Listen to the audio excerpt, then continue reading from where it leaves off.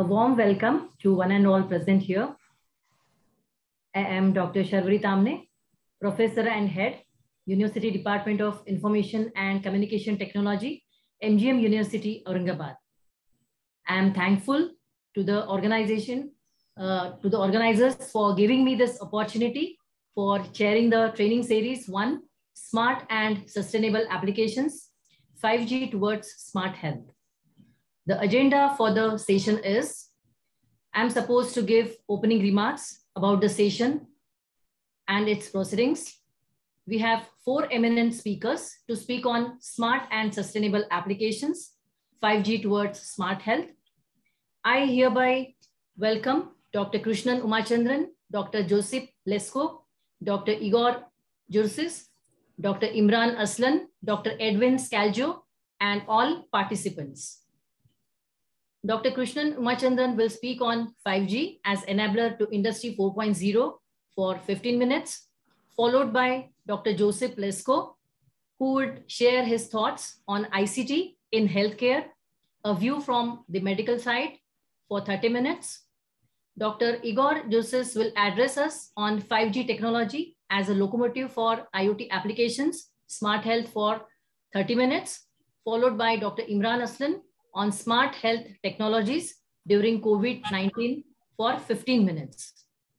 Dr. Edwin Scalgio will conclude the session with his expert comments on each topic of 5G towards smart health. After this, there will be an interactive question and answer session for 5 minutes. So with the permission of speakers, I shall start the session. Dr. Krishnan, can I share my screen? Please, ma'am.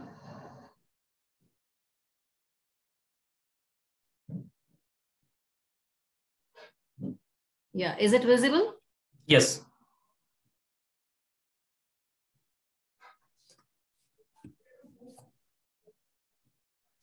Yeah. So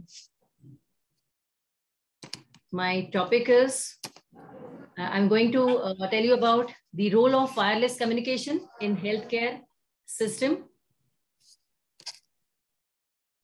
Since the beginning of the 20th century, an increase in natural disasters has been witnessed.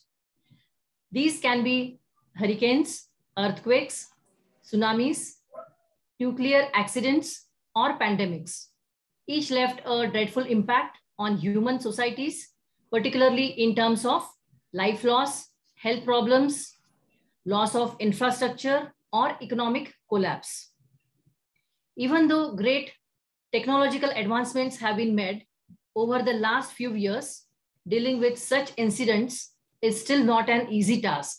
So especially the ones directly endangering human health, like the recent pandemic, that is COVID-19. The current healthcare system relies heavily on the 4th generation networks to enable smart health applications. However, due to limited bandwidth resources, these networks cannot support the rapid growth of these applications in the long run. Compared with 4G, 5G networks offer better services in terms of bandwidth, reliability, latency, and the other things also. So from the healthcare system perspective, the 5G services are providing the internet connectivity to the Internet of Medical Things, different devices through massive machine type communications, offer high quality video calling for telemedicine and augmented reality or virtual reality, for better visualization in diagnosis and treatment through enhanced mobile broadband. It can also support the drones and autonomous vehicles for both the surveillance and emergency scenarios with ultra reliable low latency communications. But these services offered by 5G are insufficient to satisfy the evolution of healthcare technologies as well as for the disaster conditions. So getting better healthcare from diagnosis to treatments is a basic human need. High quality healthcare must be available for everyone and everywhere. which is now possible with the development of smart healthcare applications. We can categorize the healthcare system into three major application areas like hospital environment, remote healthcare, and disaster response unit. Hospital consists of professionally trained staff and medical devices for providing healthcare to the people in the best possible way. In order to run the hospital operations smoothly, efficient communications between administration, doctors, medical staff, and patients is required. Commonly used technologies for interdisciplinary communication within the hospital are email, mobile phones, pagers, and two-way radios. So recently, new methods are also being used to improve the healthcare services in the hospital.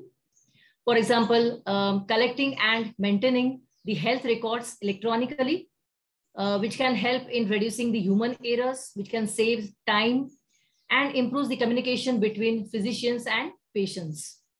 It can also introduces the AI to make the better decisions in diagnosis, or we can also have involve different robots to achieve high precision in surgery, as well as supporting the medical staff.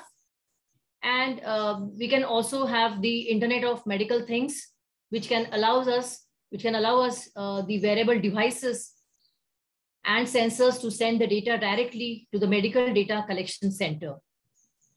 Remote healthcare is globally prevalent under current situations for providing healthcare to people living in rural areas and those with travel limitations. So this service is facilitated in two ways: telemedicine and remote health monitoring. In telemedicine, physicians use teleconferencing or check electronic health records for evaluation, diagnosis, and treatment of patients without physical interaction.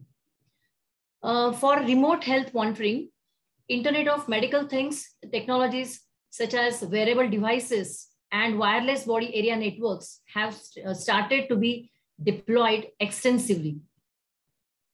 In case of disaster response unit, it is actually a system that is required during the response to any hazardous or emergency situation to provide the healthcare services, which can include the disaster management centers, emergency mobile service, field hospitals, or monitoring public spaces. So when a catastrophic incident happens, a disaster management center can be established within a hospital or in a separate institution for rapid response, health services, communication between departments, and monitoring the after effects. Emergency mobile service is also one of the most critical services of the disaster response unit to provide rapid response. And in case of emergency situation outside the hospital, it provides pre-hospital healthcare either through the ground or air ambulance. So depending upon the severity of the emergency situations. Then smart ambulances are also there, which contain sophisticated medical equipment to improve the speed of diagnosis and treatment by taking precautionary measures, updating the medical staff through high quality video calling and immediate remote consultation through the cellular network. It can also reduce number of patients taken to the hospital by providing healthcare through telemedicine. From the communication perspective, in a disaster response unit, several challenges have been highlighted. In this, we can say that these are autonomous ambulance and delivery drones, where the high mobility results in a large number of handovers is there, and which can increase the latency and decreasing the reliability of the communication link. In order to enable safe driving of these vehicles, reliable vehicle to everything communication is also challenging. Furthermore, in smart ambulances, the real-time transfer of information collected from medical imaging requires high data rate transmission.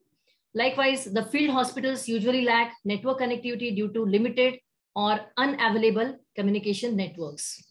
So these challenges can be overcome by the 5G or 6G technologies. And I hope these areas will be elaborated by the speakers which we have. So thank you so much. Thank you, ma'am. Yeah. Yeah, remote, right. Right. So we can go further now. Yeah.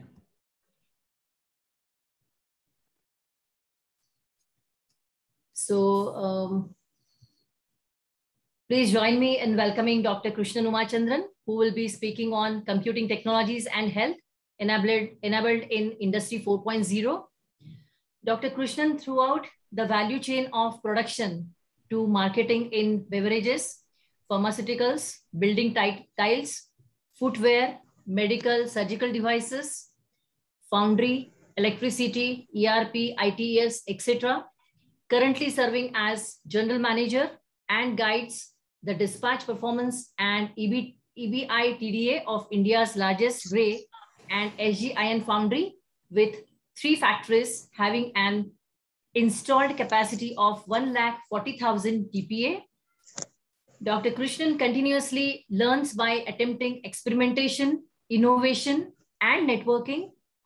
His personal strengths include market and customer leadership and management, organization and building and development.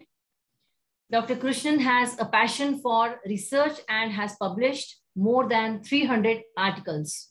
I request Dr. Krishnan to address the audience on 5G as enabler to Industry 4.0. Over to you. Ma'am. Yeah. Thank you. I'll share my screen.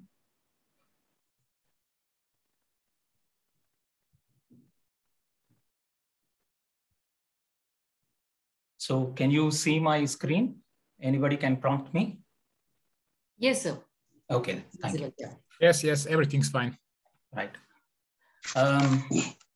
As we are spread across the globe, we have good morning, good afternoon, good evening, all to our participants, because we have people from right from Jamaica to Singapore. See, this topic which I'm going to address today is going to be on the computing, technology, and health. Why I named it as computing, technology, and health on a generic term is because in this, we are going to apply the internet version of mobile communication, which is called 5G network. Okay. When we want to use this, we should know where we are going to use this 5G network. Okay. So I've made a bigger picture for the total activity. Like here, there are 3 parties connected towards this discussion. One is the human being. He or she can be a kind of a patient or a person who wants to be in a better health. And then the second party to this is a function provider or a service provider or a manufacturer to help this patient to recover or grow up with their health needs. And then the third party is the Industry 4.0, the technology. See, human beings are to be taken care for their health by diagnosing, giving treatment, prevention of disease, injury handling, and their impairments. To this, we have the function being provided by a curative or a rehabilitative or a palliative or a preventive care via industry through physicians. And then the technology which gives a better reach through fast, secure, low latency connectivity, which is what the Industry 4.0 is requiring. As this Industry 4.0 is so lucrative, investing opportunities for Industry 4.0 is mammoth, and a lot of people are investing into this technology. As we go further, we told about the diagnostics and treatment. Diagnostics are done on the human being, whereas treatment is the one which cures the person to come out to the good health. Normally, we provide a formulation drug, which is based on the bulk drug, which is the active key ingredient. Based on that, the diagnosing, curing, treating, or preventing of a disease can happen. But for this, what we need in first term is the diagnostics. Diagnostics is nothing but determining the condition, symptoms, and signs based on the history or the current test. To do this, what happens is the internet or the Industry 4.0 has assured the physician with avoiding a second opinion so that they can have reliable treatment based on reduction in time for for identifying or improving the performance so that a lot of people can be covered within a short span of time. This is the automation that has gone into diagnostics. But for this, there should be a seed. There should be a startup point. The startup point for these things were endoscopes, which were for pneumothorax, and laparoscopy for the gynecological conditions. These were the most important innovations that went in for minimal invasive surgery, or otherwise it was a cut open, and to cure these surgical injuries or the sutures joining for a better shape, it took a long time, and it also created a lot of viral infections. To handle this, we had to have antiviral treatment and therapies were all associated with it. But today, you see the cyber surgery in place with micro manipulators. You have they are not only assistants, but they also have multidisciplinary team with surgeons, engineers, exploiting the limits of knowledge, getting a better use of the technology, and providing a right solution to the patient. As these things happen, what more important is the base on which these things are founded upon. Like the initial advancements in medical innovations were with medical imaging and illuminations. Medical imaging came with broad lenses, solid state cameras, high definition video displays. All these were facilitating the minimal invasiveness. Illumination bettered with fiber optics. We had a lot of technologies with video images, and we also had the laser as a cutting tool to get the surgery done. In short, technology allowed endoscopy to realize its full potential in surgery. So when you want to get into the human and get things right, the endoscopy was the right option to do it. Later, what happened was a lot of principles of physics got into medicine. The light, sound, and radiation all found place into medical applications. It was for therapy, like tissue regeneration, pain management, control of inflammation using light, or stress, to relieve the stress from the sound, fewer headaches, and build in confidences and focuses.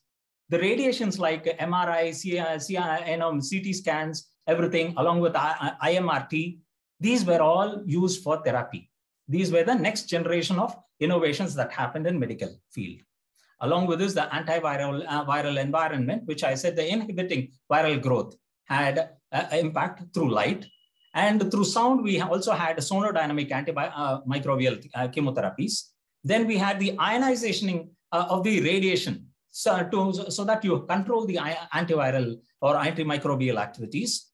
Then we had the immunoresponse systems boosting up of it through reducing, taking care of the reserves of the nitric oxide from the human body, and then improving upon using the sound like listening, singing, and meditating. All the physical and emotional health was through sound.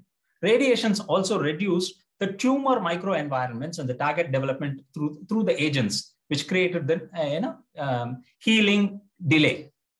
Many things of light, sound, and radiations, along with the endoscopy, found a better improvement into medical technology.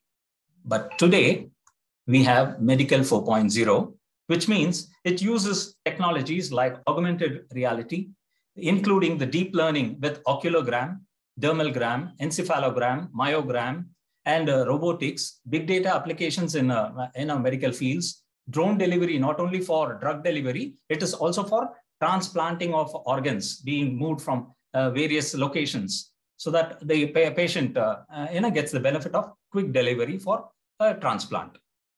See, all these things happen not only for the human being, but there should be a support that is to be given. And that is where the industry or the pharma industry works on too. Pharma industry, though it has machines and it is being connected with PLCs and SCADA, it has introduced a manufacturing execution system in the early 80s and 90s. But later on, from 2000 onwards, it was more of ERP, enterprise resource planning. Why? To monitor, control, guide real-time data with dynamic changes in the shop floor, use the material, machines, and resources and processes in a better way. For this, we had it. But then what happened was the Industry 4.0, the current realm on which we are standing, goes on for automation and robotics for improving the proficiency or efficiency of the processes and the capacity. This is required only because there were two pulls. Error proof and future proof were wanted by the device manufacturer, which insisted the quality, and the regulatory pressures on them so that you produce things of quality. So to get these things done, the preventive maintenance and the quality management, which were the folks on which the total industry was standing, were turned towards predictive maintenance and emerging technologies. So if you want to have predictive and in a right time kind of information flow, then means we need to go with ERP. So ERP is the one which is now required and related upon. See, predictive maintenance, when you want to have, it is more of information sharing through smart devices and collaborative systems. These three are required because they are the ones which are networking the firms and they take care of the consumer demand. As they do it, they have to have a self-diagnosis and predictive failure capabilities, optimizing the inventories, maintenance, spares, safety, and replacement of the requirement of a machine. So the machine has to be made right at a shorter span so that it can deliver and that delivery can reach the patient. So the collaborative system worked on more of an accurate demand prediction and for improved service levels and reliability, depending on the performance that is being ensured by the organization. Ultimately, everything went on for cost reduction. So if you want to have cost reduction, you need to identify the cause of the problems and get your machine repaired properly at a quicker rate so that the failure prevention was given more importance. This is what is predictive maintenance. And for all these things, what happened was, because when an investor who invests on a pharma company, he wants things to be in place so that there's a movement. See, the machine, when it runs automatically in a constant churn, it doesn't have a problem. But what you have to do is you have to observe it on a frequency, and then you have to measure things on a frequency, and then you have to control things on a frequency. For this, what they call as condition-based maintenance. This condition-based maintenance went on for three grouping. One is called the real-time conditioning, using of big data, and then the timing and scope determination, which helped in this condition-based maintenance. If you want to have a condition-based, real-time condition-based depends on the remaining useful life of a machine. Because when you buy a new machine, it'll have its own efficiency and process running. When it goes with the wear and tear and depreciation, it has its health being deteriorated. So the remaining useful life of a machine is identified through signal processing, machine learning, data analysis, and then the cycle and scope is being taken as a prediction to avoid accidents, failures with a faster response, and then preventing the downtime. These are the parameters on which the time conditioning started getting onto. For this, what we have to do is monitor the equipments or parameters on a continuous basis. Condition of the equipment changes. So along with that also, you have to do your rationalization, then control your maintenance cost, component replacement, opportunity cost, and downtime. This is the things on which the real-time real-time condition monitoring happened. So for this, we need to have a lot of big data. Data, as you know, it's again, warehoused. It is kept in a place. Then it is computed. Then it is gone through with data engineering and then data mining. From the way you visualize the data, you investigate the data and you store the data. The database management in big data is called the relational database management system. This relational database, when it is being used for processing, what happens is it goes through various hands. So you need to see the process, the store, and the retrieve part of it. And then you extract it for the engineering part, where you transform and load the data. And then you use it for a data mining, where you can extract, discover, and reason. Through logical, you have patterns, you have opportunities, and hacking. Then you cull out the right data. If you have even the right data, what happens is the data is vulnerable to being used, misused, manipulated, or hushed. So you need to have a better cybersecurity system to prevent this data from falling into hands from people who are not supposed to touch it. With all this, the big data is then put onto log web crawler stream analysis, because the data is not only in the form of text, it is also in the form of images and medical field. Then you use it for analysis, not only for marketing, it is for the processes and for all improvements. And then you archive. So this big data again goes through the pulverization of its requirement of need, and then it is also saved.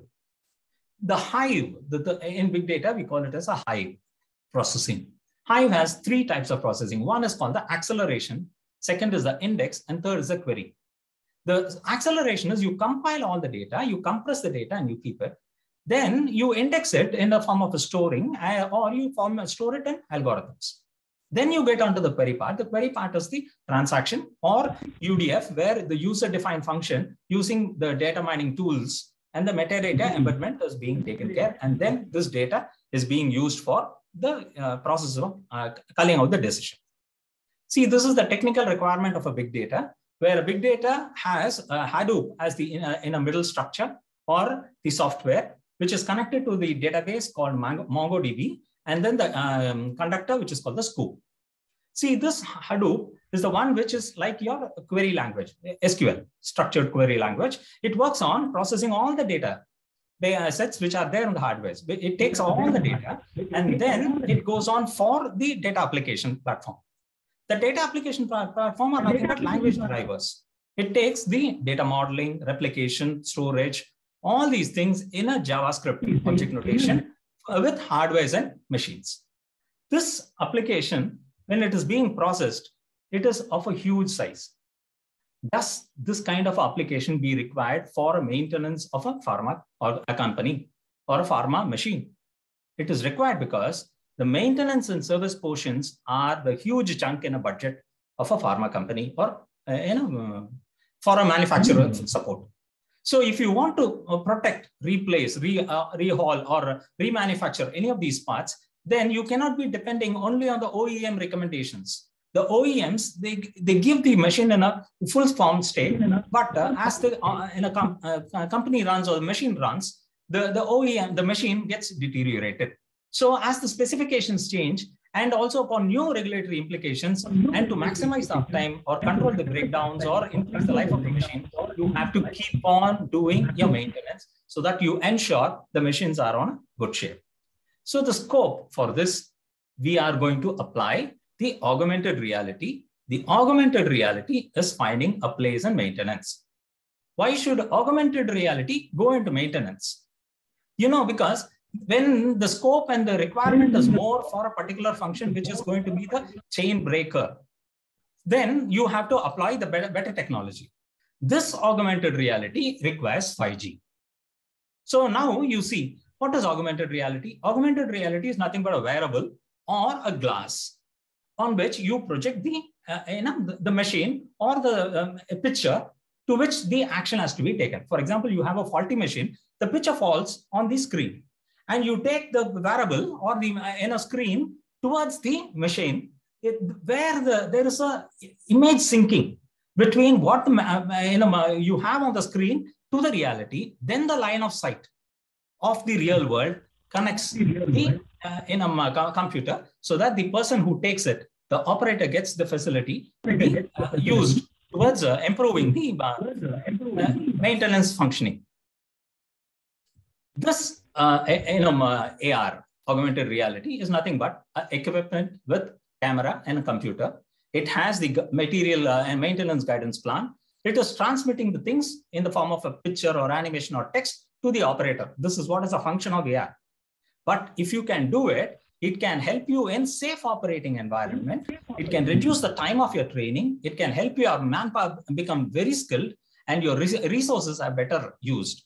So AR reduces the risk of equipment maintenance, improves the reliability and efficiency of the maintenance and repair. How?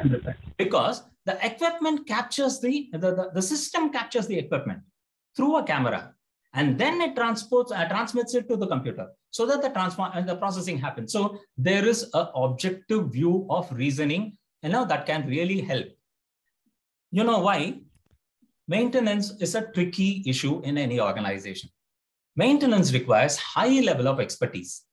It is years of practical experience that goes on in the person who is handling this function. So AR should be in a position to integrate a lot of knowledge. It should capture all the animation, voice, and text for a long time and then protect it so that that becomes the proprietary knowledge resource for the organization. This is being done seamlessly with manuals, documents, procedures, and so that you decrease the challenge.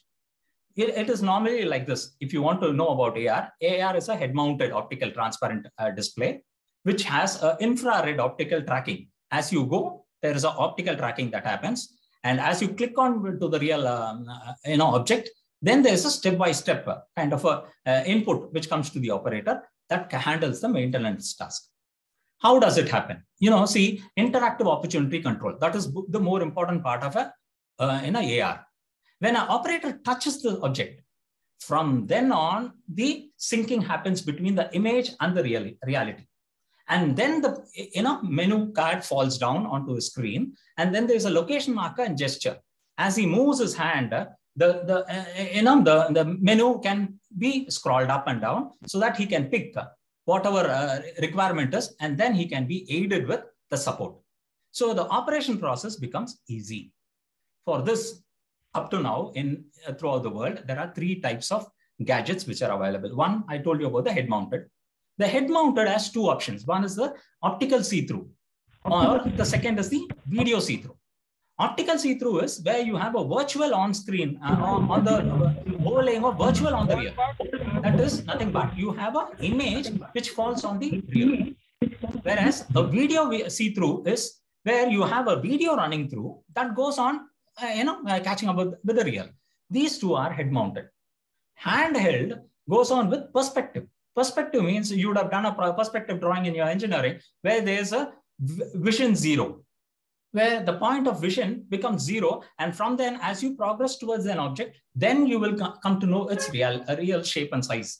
So like this, the applied video perspective technology is on handheld. On a space projection, you have a 3D projection on virtual things. These are all possible only when you have the 5G.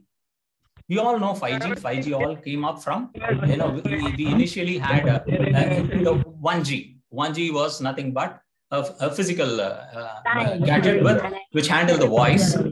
Okay, which is nothing but okay. Can you mute, please? See, 1G came. 1G was more towards voice orientation, and then we had the second in 1990s. The 2G came. 2G was using the digital voice. This digital voice had a much amplification on the earlier innovation. The third 3G came with mobile data. Mobile data did a furthermore escalation of its use. Then the 4G came. 4G went on with more data speed. We had about, which is called the mobile broadband, which has about 1 GB kind of a rate on which it can, stream and access.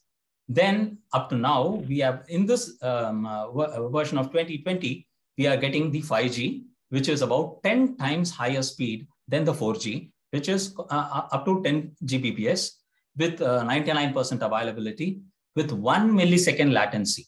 Within a short span of quickness, it gets to shape and it gives you a reliability. These kind of latency only can help in using AR technologies in medical uses. So the right trade-off between speed, latency, and cost is being arrived through 5G technology, and the world for another 10 years is going to be running through this 5G technology. Okay, with this, I stop my talk. Thank you. If you have anything, you can handle through the chat. Thank you.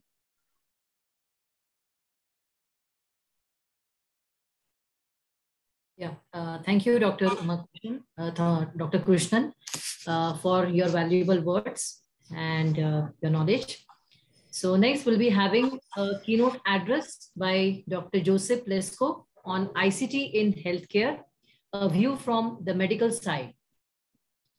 Dr. Josip Lesko completed his graduation and PhD from the School of Medicine, University of Mostar, He worked as a resident and ENT specialist, University Clinical Hospital, Mostar, and currently working as an assistant professor at Department of Anatomy, School of Medicine, University of Mostar.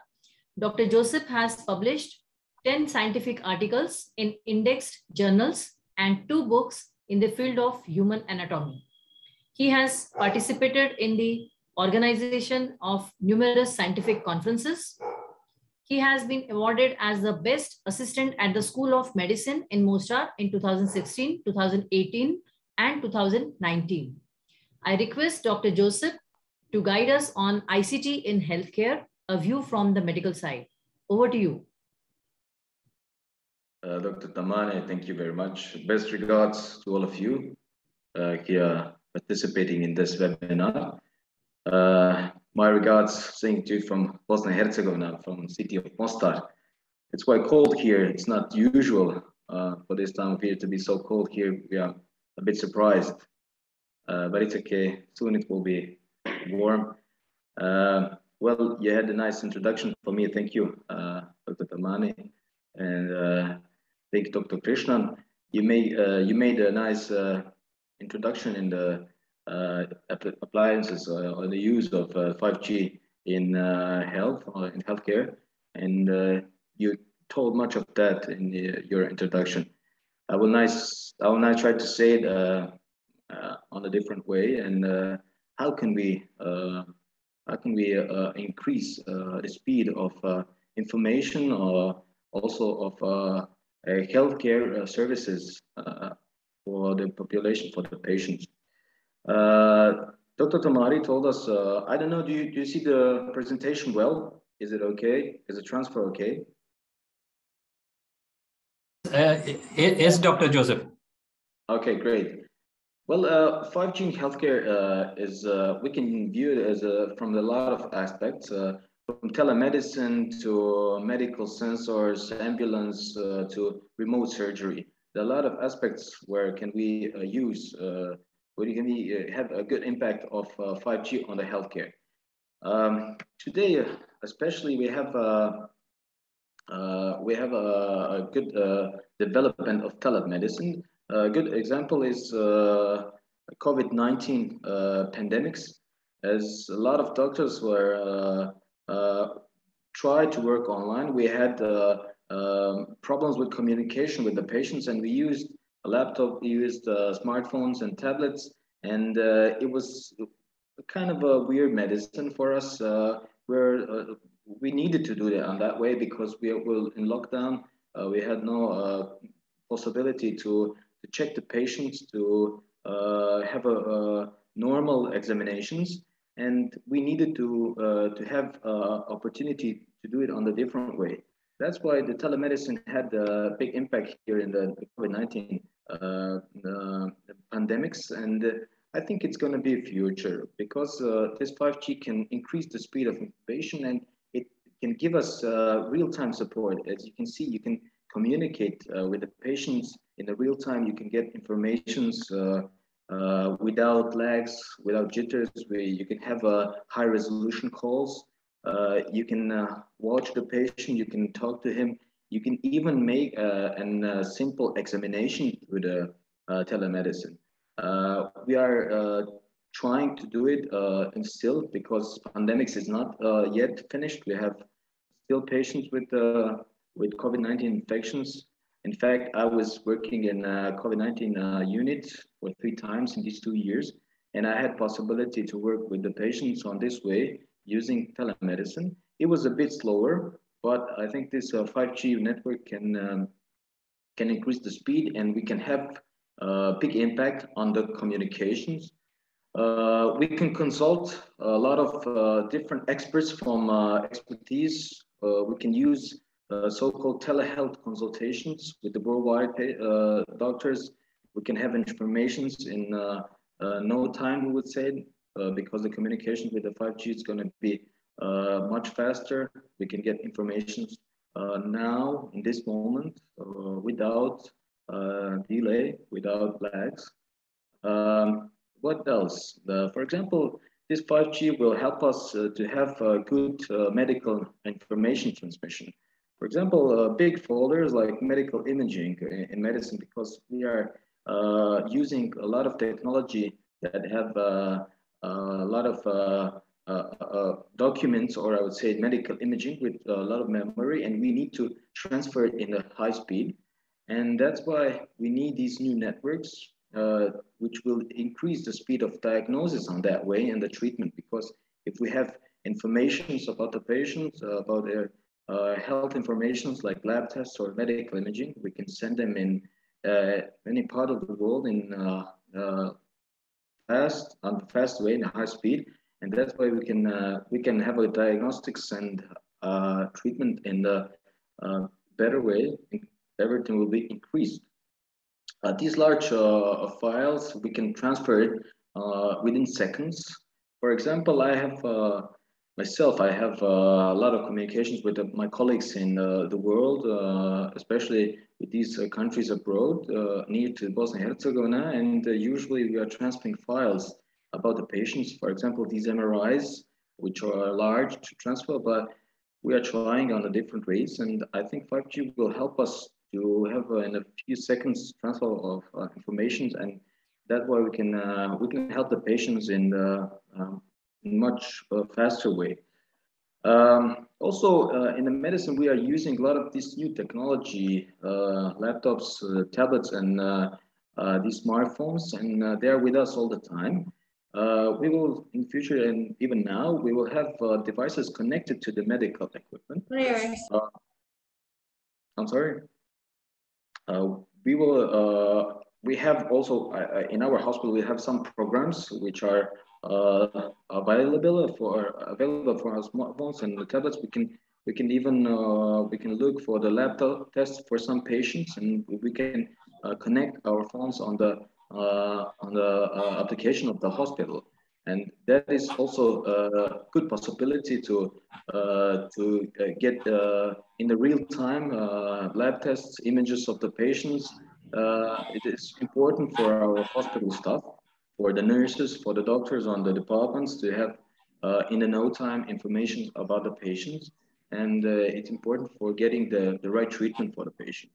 So these devices in our everyday life will help us to have a good and better communication in between. Medical imaging in 5G is also important. For example, in this, I'm referring again for the pandemics. For example, we had a couple of cases where the robot-assisted remote imaging was facilitated. For example, you can see on this picture how the doctor is doing an ultrasound to the patient with the COVID-19. He's doing it with the program, which is robotly assisted in the other room with the robot. He is doing the ultrasound of the patients in the control room. So the 5G will help us to facilitate such diagnostics, which are today a bit harder to do, but in the future, I think it's going to be in no time. For example, this COVID-19 was a good example. How can you use diagnostics like that? And we have a lot of other infected diseases, not just COVID-19, where we have problems with contacting the patients which are contagious.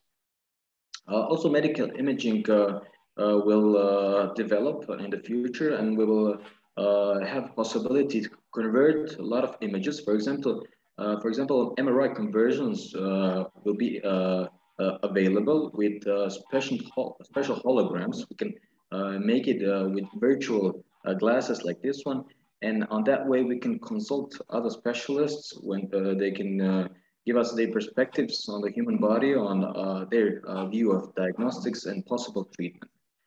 So this will be also one of the diagnostic tools which is connected to high-speed networks, high-speed facilitation of diagnostics. Smart ambulance is also something which is going to develop in the future. For example, in the ER ambulances, we will have possibility to share in the real time informations to the hospitals, to the centers where you have patient inside your ER.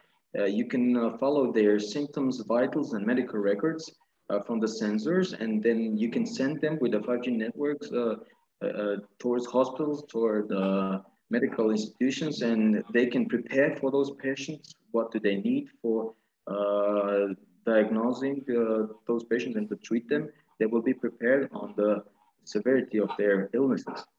So these smart ambulances will prepare the staff for the accidents, for the natural disasters, pandemics.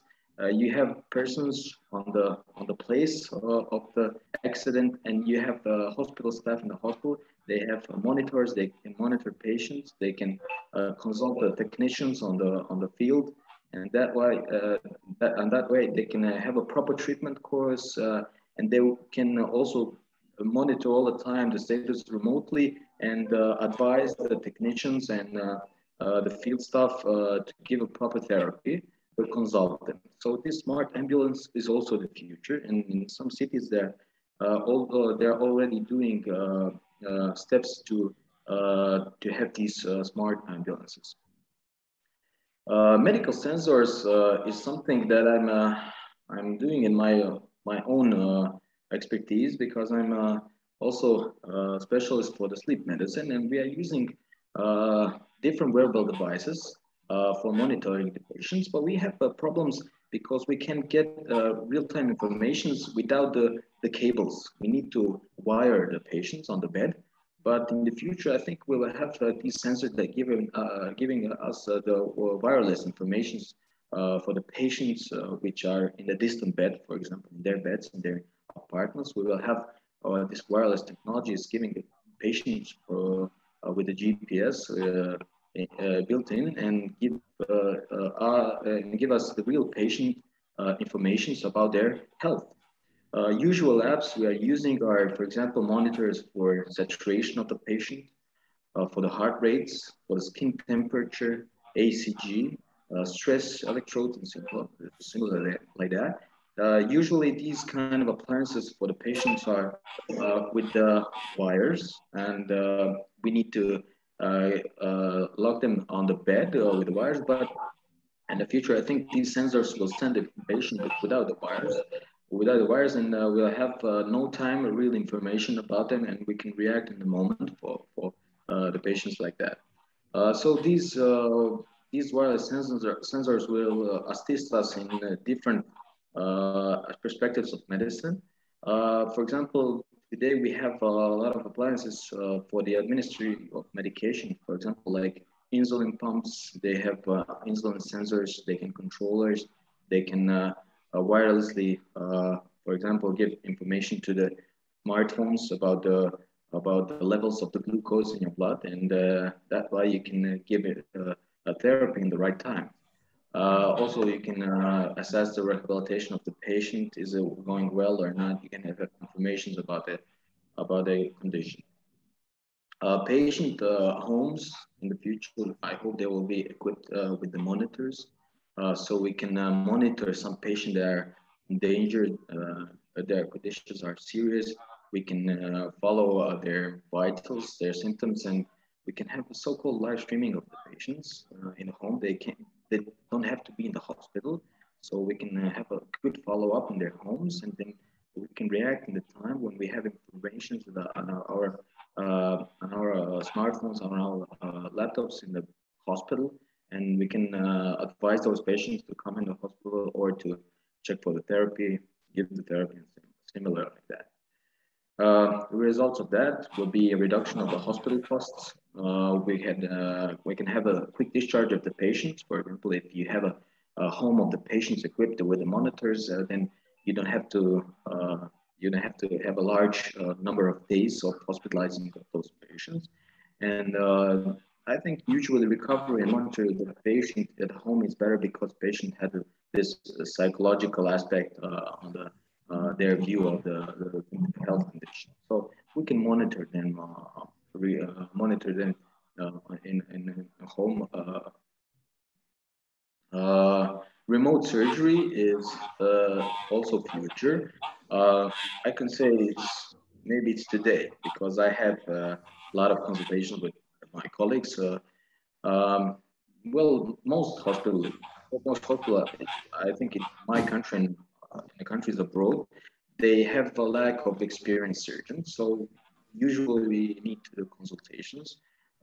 Usually these on-field doctors consult the experts. That kind of a consultation can be within video and audio, and we call that remote surgery. So we can get information in no time, quickly.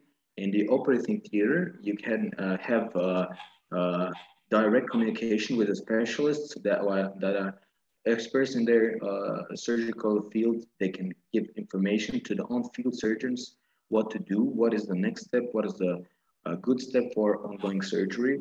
So if you have a good connection, good speed, you can have good information about the patient status, and you can advise the surgeon on field what to do in the right moment. So the surgery in Mostar can be advised from the surgery in any city in the world, and we can have a good result for the patient. For example, you can have 4K displays for surgical microscopes, and you can watch the surgery. You can have a good transmission, and you can consult the surgeon in real-time video and audio. You can tell them in small details what to do, where to cut, where to cauterize, and similar like that. So the result can be similar to the result if you have an expert on the surgery in that area on the right place. So that kind of a supervision will be better, and the guidance will be good, and the hospitals can save the money because they don't have to pay the experts or the patient to go on a different in a different hospital, or the expert invite to come in their hospital. The consultations can be on this kind of a remote surgery. And in the end, the future is this also. This is remote robotic surgery. The real consoles with a equipped with a special equipment. It is connected with a 5G network with the operating theaters. So the real experts and the surgeons can operate with the robot on the distance, and that is maybe also the future. Well, this was my last slide, and I wish to thank you for listening to this presentation. And if you have some questions, of course, you can ask. Thank you, Dr. Josip. Thank you very much. I do have a question for you. Of course. Do you have any feedback with respect to, the success of treatments with your technology? Could you give us a story of a life-saving incident or anything like that? Sorry, can you repeat the question? The connection is a bit slower. Sorry. Okay, so I know we have the technology, but do you have any feedback you can give with respect to success in treatments, to save a life or prevent further disease from happening or destruction inside the body and so on? Well, the things that I was talking about, this is perspective. This is not reality now. This is something that we are going to do, I hope, in the future. And on this way, we can save lives. For example, if you have a life-threatening patient and you don't know what to do with him, you don't have an experienced surgeon, you can have a remote surgery. You can have an on-field surgeon, which with consultations with experts on the road. For example, a lot of patients can wait for the surgery and can't be transported to the other hospital. We have a lot of cases like that. A lot of cases, and if you have someone to help you, to guide you through the surgery, then maybe you can have it. You can save the life, or the patient will die anyway. Unfortunately, we have a lot of patients like that. We have foreign bodies in the bronchioles. Usually, those patients are not for transplantations. We have patients with the clots and the big blood vessels that are needing good endoscopic surgery or endovascular surgeries. Those are interventions that you must save the life, and we have so-called golden hour. If you don't do it, the patient will die, and you can't transport it because it's life-threatening situation. Unfortunately, in the cases like that, this kind of a medicine will help us, definitely. Thank you. No problem. Yeah. Thank you, Dr. Joseph, for your inputs. Next, we'll be having a keynote address on 5G technology as a locomotive for IoT applications, smart health, by Dr. Igor Jurcic. Dr. Igor is currently working on his final research regarding his PhD thesis, analysis of 8 key fields for telecommunication industry in Industry 4.0 era. Dr. Igor has 28 years of working as well as teaching experience in various fields like Ministry of Inland Affairs, Department of Technical Affairs in Split, Croatia, HPT Mostar in Department for Investment in Telecommunications, Assistant Chief of the Department for Services, Head of Sales and Marketing Department in Fixed Network at HT Mostar, Head of Marketing Department for Business Customers, and he has teaching experience in mobile communications, digital communications, optical communications, and telecommunication systems and networks. He has also worked on various projects as a participant and leader, to name a few: implementation of ION system, GPRS system, tariff models, and VPN system. Dr. Igor published many articles in journals, books, symposiums, and workshops. Thank you, sir, for being with us. I request Dr. Igor to address us on 5G technology as a locomotive for IoT applications, smart health. Over to you, sir. Thank you very much. And best regards from Mostar. Good morning, good evening, good afternoon to everyone. Thank you for such a nice introduction. And of course, it's not easy to say something new and something smart after these excellent presentations, but I will try to say something on different way. And my topic is 5G as a locomotive for IoT applications in smart health. I will try to add my presentations on the. Okay. Yeah.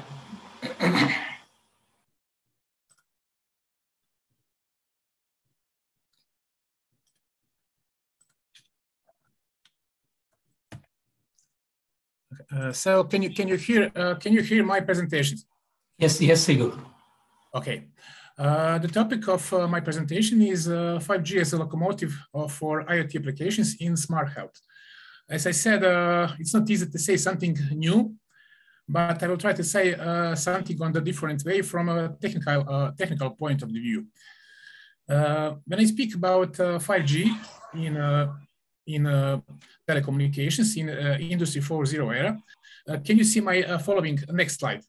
Because last time I had some problems. So I always okay. Yeah. Okay. I always like to compare this new Industry 4.0 in telecommunications with railway composition. In that comparison, railway embankment is equal to fiber optic infrastructure. Rails are transmission technologies and systems. Locomotive is 5G mobile network, and wagons are different IoT services and applications, over-the-top applications, cloud services, anything as a service, and so on. Today, I will speak mostly about locomotive, 5G mobile network, and wagons based on IoT, IoT services and applications in smart health. Fifth generation of mobile network and associated technologies meet many different requirements. On the first place, 5G must offer peak transmission rate greater than 10 gigabits per second. Then up to 100 times more connected devices on the network than in the present systems. Mass production and availability sensors and different devices. Longer services life of batteries in devices. Krishnan just told that about longer services life in batteries on his slide. It will be necessary that the batteries have life more 10 years or even more. Then speed access for customers up to 100 megabits per second wherever it is needed, transferring more than 10,000 times of data traffic than in today's system, the delay of less than 1 millisecond, high reliability, and already 100% of signal coverage of the population and territory. I noted and I marked this item, the delay of less than 1 millisecond, because it will be very important and even crucial for smart healthcare in the future. All just what I just said is shown on this picture. Can you see my slide with picture? Yeah. Okay, excellent. Many diverse trends on 5G networks. So we have unlimited experience, we have a segment for everything, and ultra reliability. These items that I just mentioned on my present slides are delivered on these three segments. So we have 10 gigabits per second peak rate, we have 100 megabits per second wherever it's needed, we have delay less than 1 millisecond alone, and all other important things. When we speak about wagons, when we speak about IoTs, which will be connected through 5G mobile network, we speak about devices connected to the internet. There are many definitions of Internet of Things, but the most known is that the Internet of Things is a network of physical objects accessed to the internet, and these objects contain embedded technology to interact with the internal states or the external environments. In the other words, IoT represents cameras, sensors, and other devices which are connected to the internet and communicate among themselves, directly send information to the people and receive direct orders from the people. All these items in order to meet human needs and to raise the level of quality of life and business. What is important for IoT in 5G networks and in all business segments? IPv6 addressing is one of the preconditions for expansions of IoT. Why? Because each device on the internet must have its own IP address. It is mandatory. It is necessary to urgently work on the implementation of IPv6 addressing at all levels on the internet. Why? Next slide shows why. At the present stage, we have IPv4 addressing, and it provides approximately 4.3 times 10 to 9 or 4.3 billion IP addresses. By IPv6, we will have 3.4 times 10 to 38 different addresses. And if you compare these two numbers, it will be clear why we need IPv6. Remember, each camera, each sensor, each IoT device needs to have or must have its own IP address. When we speak about different business segments, this slide, this picture was dated from 2015. 2015, people saw many different business segments, such as smart city, smart home, retail, energy, environment, wholesale, and of course, smart healthcare. When we spoke in 2015 about smart healthcare, we spoke about wearable devices and fitness monitoring and health monitoring. Today, we have a lot of different services and products, and more than 100 different products and services regarding smart healthcare. So during the last seven years, smart healthcare really enlarged and really developed, and it will be developing in following years much more than before. Remember that slide because I will later say and explain some new services and products that developed during last years and which are in phase of developing in today and will be in following years. What are the main effects of IoT? There are 4 key challenges to be addressed before mass deployment of introduction of IoT approach, especially in these top 5 business segments. And the first place, we have to choose real and correct platform for IoT. We have to find excellent way and connecting all devices, business model, and of course applications, but those will lead to massive usage of IoT approach, so-called killer applications. More than ever before, it's needed to be creative and imaginative, because through creation of new products and services will be enlarged usage of sensors and cameras in smart healthcare.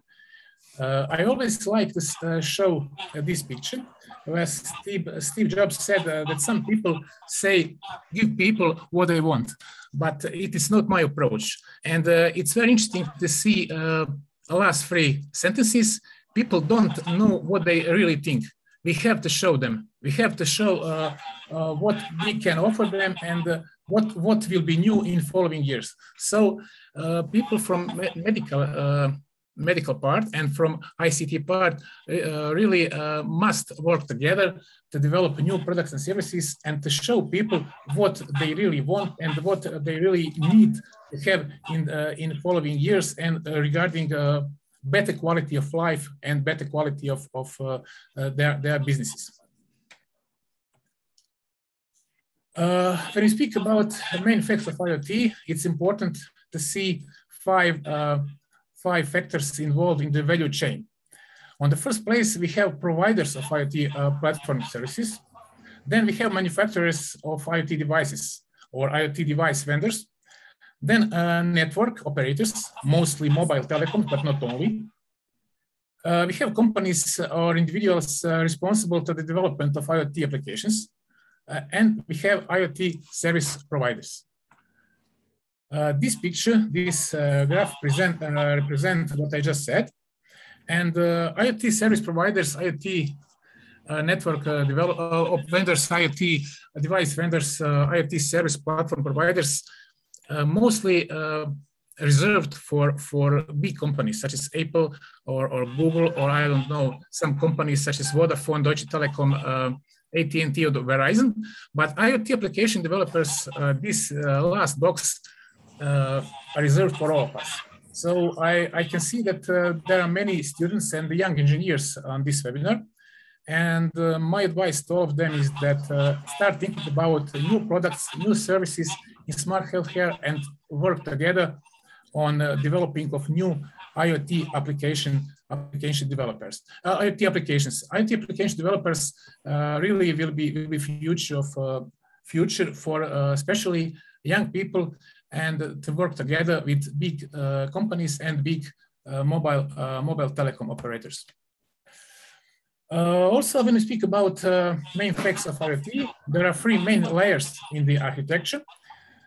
We have a physical layer, we have transport layer, and application layer. I will speak later mostly about application layer, but this picture shows what I just said. We have physical layer divided in 2 sub layers. We have sensors, devices, etc., and we have short range communications, ZigBee, Wi-Fi, and some other connections. Then we have transportation layer with different gateways and network, mobile network, fixed network, internet, and so on. And we have application layer with 2 sub-layers, middleware and applications that I just mentioned. So when we speak about applications, we speak about IoT wagons, and one of the most important wagon in the railway composition is IoT smart healthcare. So for all of us, it's important to focus on the developing of new applications together, medical stuff and ICT stuff. When we speak about main business segments in IoT, on the first place at this moment is city management or smart cities, and after that smart homes. But very near industrial Internet of Things, smart healthcare, and agriculture. So smart healthcare is one of the top 5 business segments for IoTs, and it's very important to remember. Now I will say something about some special applications that will be lead in the future, and that will be focused for as IoT services applications via 5G mobile network. There are many examples of IoT applications in medicine. I will say maybe 7 or 8 of them in these presentations, but it's very important. There will be much more in the future. Believe me, as I read something about smart healthcare and smart agriculture will be in focus in following decade for developing of new IoT applications and services. Creativity and cooperation between medical and ICT experts will be crucial in following years and decades. It is impossible to list all of IoT applications, but I will tell something. I will tell some of them and explain their usage in these days and in following years. On the first place, we have remote patient monitoring. Dr. Lesko explained excellent these things, and I will just pass through my presentation because I think this is very important to see what are main challenges when we speak about these new services. Remote patient monitoring is the most common application of IoT devices in healthcare these days today.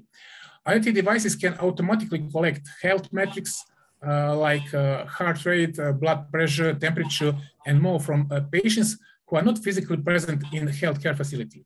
The major challenge is ensuring that the highly personal data taken by IoT devices is secure and private. And because of this reason, because this security reason, it's very important that each device connected on internet has its own IP address. Other application, other services, glucose monitoring. Also, IoT devices can provide continuous automatic monitoring of glucose levels. This approach eliminates the need to keep records manually, and they can alert patients when glucose levels are problematic. Two major challenges. IoT has to be small enough to monitor continuously without causing disruption of patient. And the other one, IoT doesn't consume so much electricity, because if it is so, it will need to be recharged frequently, and it will be problem for patient and for his doctor. Heart rate monitoring, similar way. Conventional devices for continuous cardiac monitoring used in hospitals require patients to be attached to wired machines and constantly impairing their mobility. IoT devices can remotely monitor and measure heart rate. In this way, patients are enabled significant mobility and regular daily life.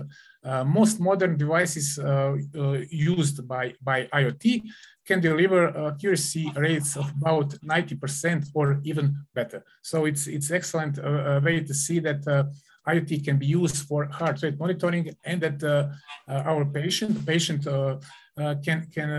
live, let's say, normally. Parkinson's disease monitoring, also it's important to note how the severity of their symptoms fluctuate through the day. IoT devices can continuously collect data about Parkinson's systems. IoT device gives the patient the freedom to leave their own home or to leave the hospital instead of having to spend extended periods in hospital for observation. Parkinson's disease is a disease of today and these days, and I know some people who has Parkinson's disease, and I'm sure that usage of IoT will really help them to live normally and leave their homes and hospitals more than now. Ingestible sensors, these are, let's say, future of smart healthcare, but it's very important to show that collecting data from inside the human body is typically messy and high disruptive affair. IoT ingestible sensors can collect information from digestive and other systems in a much less invasive way. They can provide insights into the stomach pH level, for instance, or help pinpoint the source of internal bleeding. These devices must be small enough to be swallowed easily, and they must also be able to dissolve or pass through the human body on their own. These last items are really challenges for ingestible sensors. So these devices must be small enough and also be able to dissolve or pass through the human body clearly on their own way.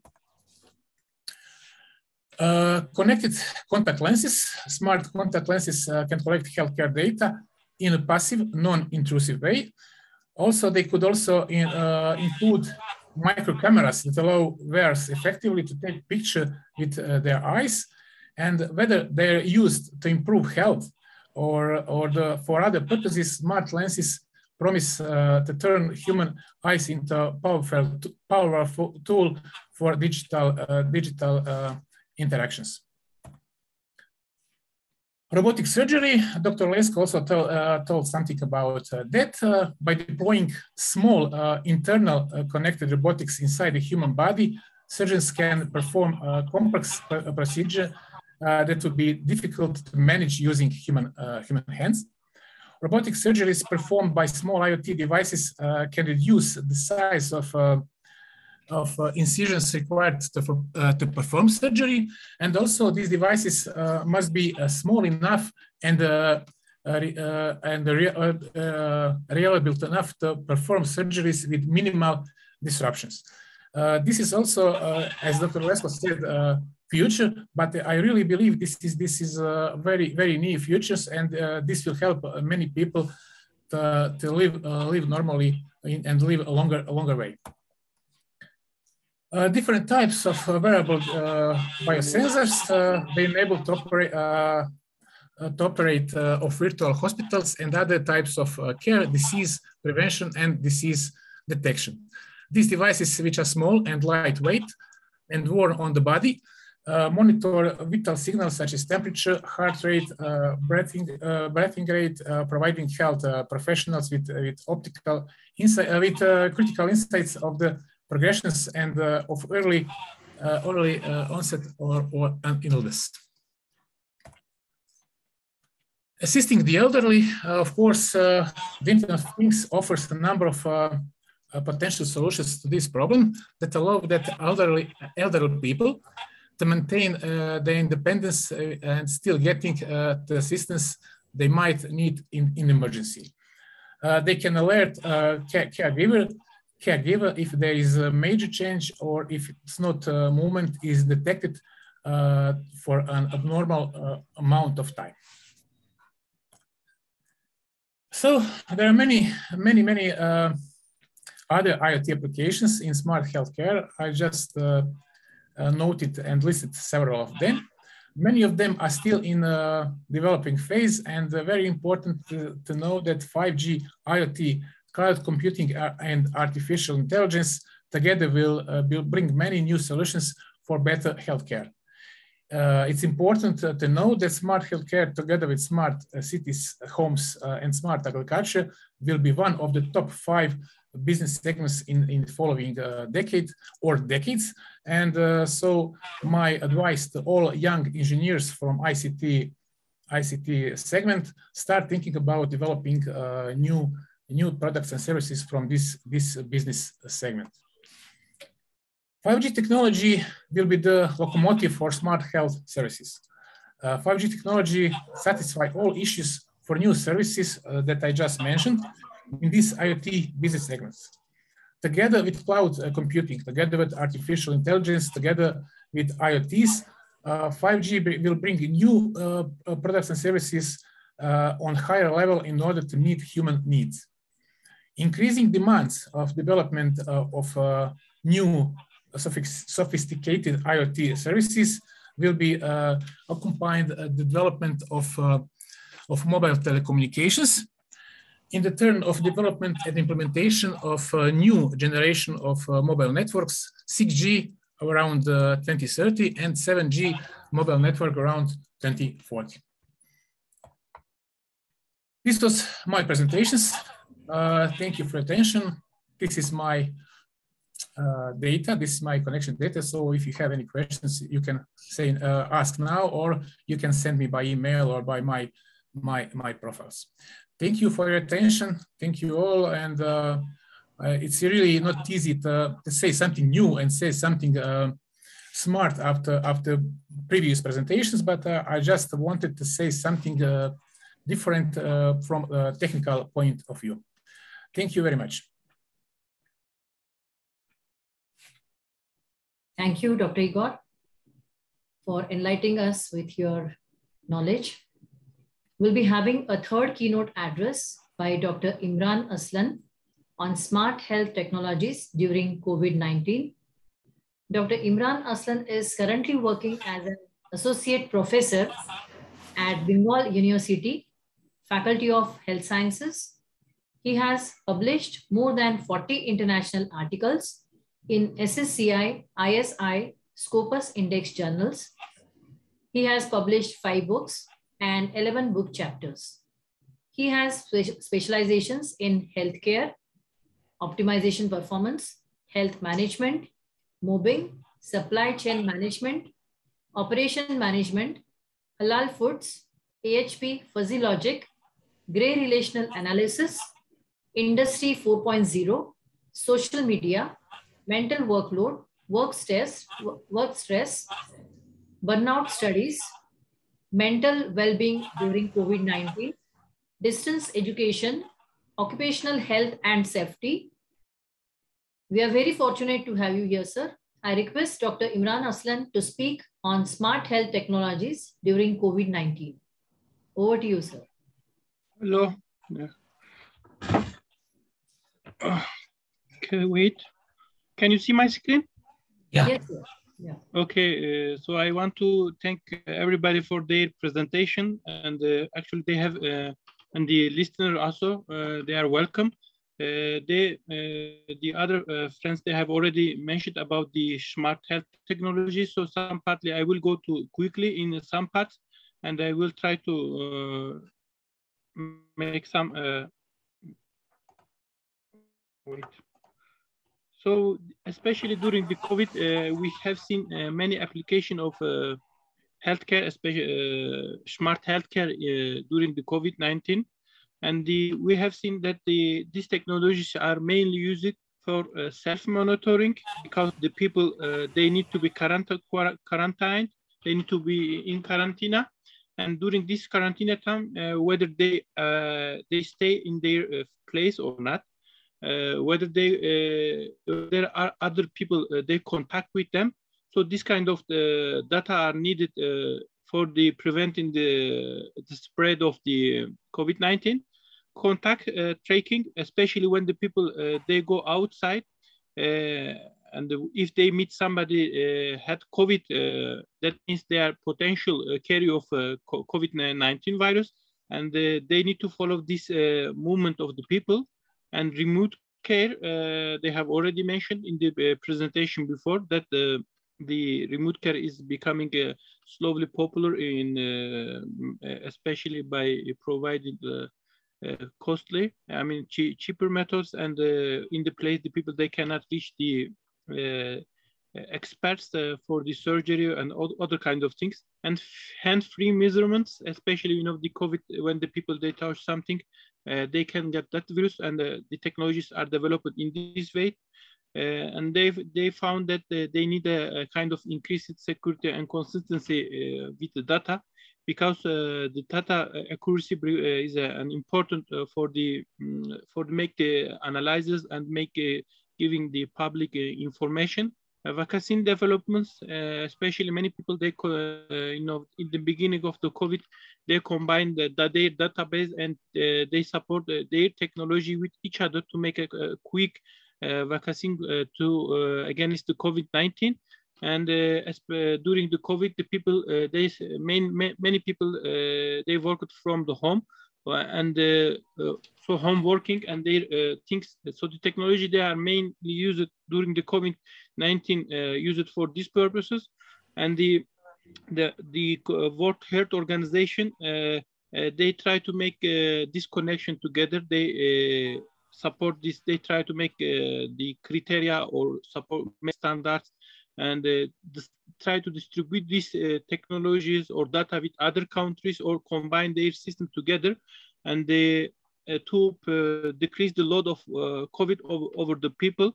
So so diagnosing, treatment, prevention of diseases, illness, injuries, all the things are supported in this system, and their data are connected, because the effect of, there is a variance in different kind of the countries, and it is need a strong collaboration among the countries.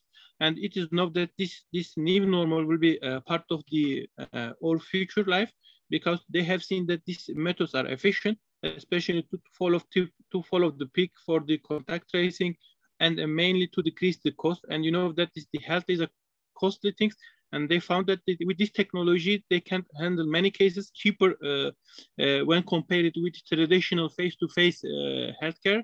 So many things now they try to make online, like telehealth. I mean, the people, they can get their prescription, or their they can tell their symptoms to doctor over telehealth, and they don't need to go to the hospital. So this is the beneficial.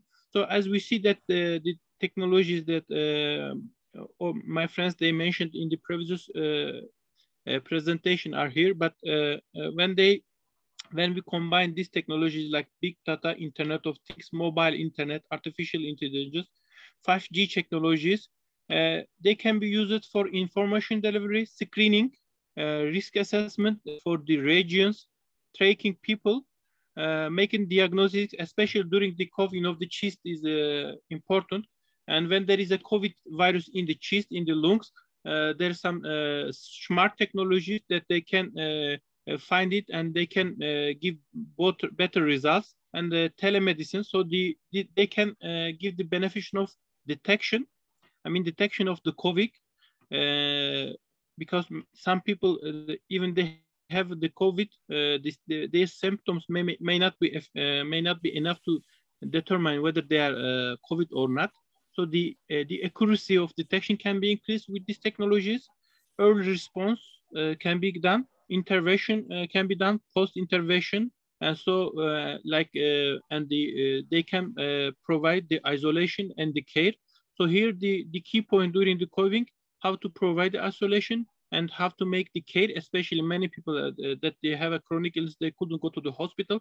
So we have these technologies like mobile phones or other technologies. They try to reach these people and continue their treatment. As you see, a smartphone here can be enough. And if you have the enough sensors that mentioned by my other friend, that these sensors can be used, and this all data can be combined in a smartphone. And if they are supported by this artificial intelligence or Internet of Things and cloud computing, so the self-treatment of their illness and self-management of symptoms can be done, and which is necessary during the COVID. As we decrease the traveling times, that means we can decrease the speed of spreading of the virus.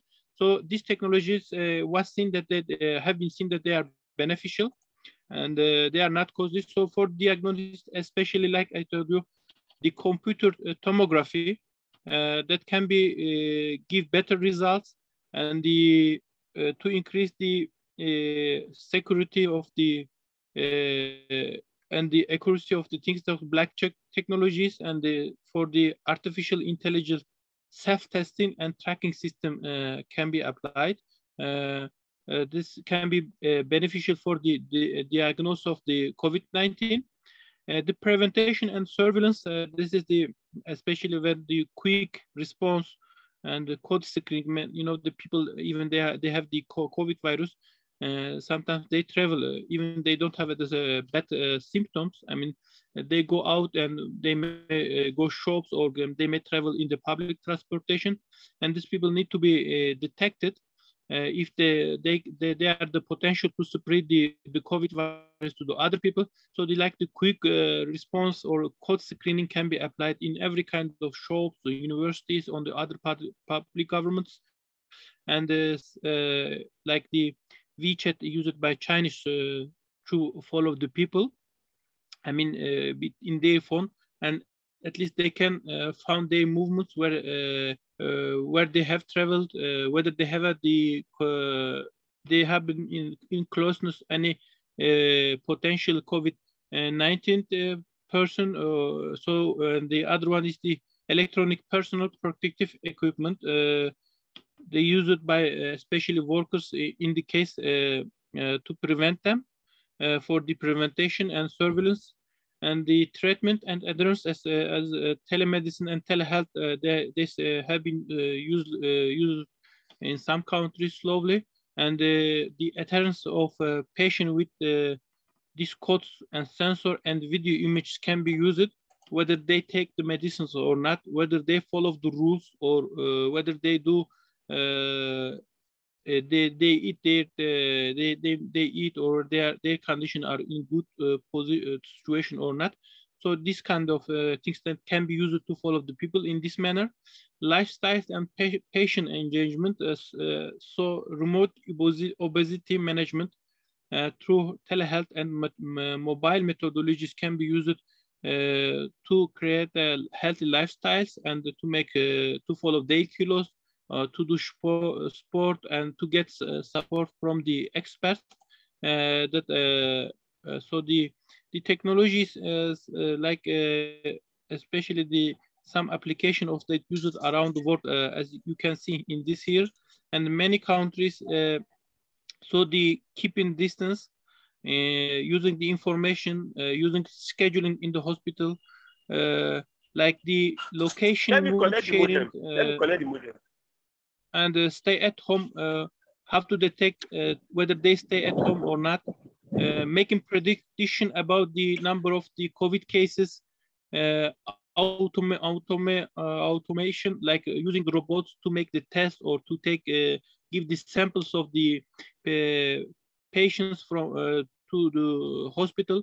So for this kind of things, like Zigbee is a wireless technology used, Bluetooth they use ultra wideband, cellular, RFID technology, Wi-Fi, and the other technology used to develop this real-time monitoring to detection and to follow. So this is the technology used around the world. As you see, many countries they use this logic to during the COVID-19. But what I have seen, especially in China, they applied these technologies very beneficially by following the people, by using this mobile, following this GPRS mobile technologies, or detection. Especially, they use the cameras in the streets or in the train station, and the people, if there is an increase in their temperature, or whether they show any kind of symptoms, this technology can detect people who may have the COVID-19, and especially to follow the people during the quarantine times. People need to be followed. In the case, they can use wristbands, this kind of things, or sometimes when the people, they need the information how to about what to do, when to carry out the test, when to go to hospital. This kind of information also can be sent to the people, and whether when the people they are coming from other cities or other countries also can be followed with these technologies. So the main aim is clear: how to decrease the spread of the virus, and these technologies, as I told you, very used in China very efficiently, in the North Korea, South Korea, and in Japan. In this kind of countries, they use this technology very beneficially. In some Latin countries, also in Chile, they use this kind of technologies. In Turkey, they also applied this, but we haven't used so much thermal cameras. But we try to use especially the tracing, I mean, to follow the people, whether they obey the rules or not. and we use some software to give the information about their region, about the rate of COVID in these places. So these technologies, when they are beneficial, and there are some challenges of these technologies. The privacy is again is a general. I mean, in all technologies is a problem. Bias, especially in detecting the illness, and these codes and algorithms, whether they can be changed, whether they can give the right answer to the right detection. Infodemy, I mean, this is another problem, but this can be solved if there are filters, or if the source of information could be controlled, maybe wrong. You know, there are lots of theories during the COVID-19, and the people, they were afraid of these theories, whether the end of world come, or all the people will die, or millions of people will die. So it was seen that this infodemic information need to be controlled, and more accurate information should be sent to people, because the social media, the social networks cannot be controlled, but at least there's some trustable source of information could be created, and the people, if they can trust this source of information, it may decrease their fear, and then these things. The QR code challenges, I mean, sometimes the people, for example, they can give their phone to another person, or they can put their home at home, and they may go outside. So they can, this kind of technologies can be misused. So this is another challenge that need to be considered. Internet quality, and there are some other challenges that were met during the COVID-19. So the conclusion, as I said, this is they think these technologies, they are very beneficial, especially the China case. They could, even the beginning of the COVID was this country. They have used this technology very efficiently. What was seen that in Western country, especially, but they use the open data and open, I mean, the willingness. I mean, the people, for example, they don't force the people for sharing their location or this kind of things. But in China, they used censorships, or they were more harder on these policies and obeying the rules. So there are difference between Western countries and China at using these technologies. So the strong centralization in administration was seen in China, and it was seen that is beneficial. In Western countries, they don't have this strong centralization, and there is a lack of coordination among Western countries, because they apply different standards and philosophies. So the people using these technologies, especially to making the vaccine, or to train the people, to follow the people, when compared the 100 years ago, the Spanish flu, they are really beneficial. So these technologies and innovation can be used to increase the capability of humanity to fight against outbreaks, and make the people more resilient against this kind of new outbreaks, or still the current COVID-19 outbreak. Remote healthcare management and control, strong collaboration at national and international level, and develop prediction capabilities for the outbreak. To plan the resource are the key actions against the COVID-19. And these new agile innovations, like producing medical ventilators, produce and hand sanitizers in short time, new solution of different kind of mask shield, corroborating for surging, new vaccine are there other example of during the COVID-19 during these times. So this is my presentation. Have a limited time. If you have any kind of questions, I can answer. that technology did very good job for during the COVID-19 time. Some countries actually they couldn't able to use, maybe due to this infrastructure or maybe due to this economical situation. But the countries who countries apply these technologies, they get really good advantages. Thank you. Yeah, thank you, Dr. Imran, for. You're welcome. Yeah, so it was very informative presentation. Now I would like to invite Dr. Edwin Scalzo for the valedictory session.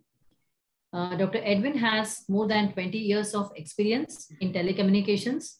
He received his PhD from the University of Tuzla, Bosnia and Herzegovina.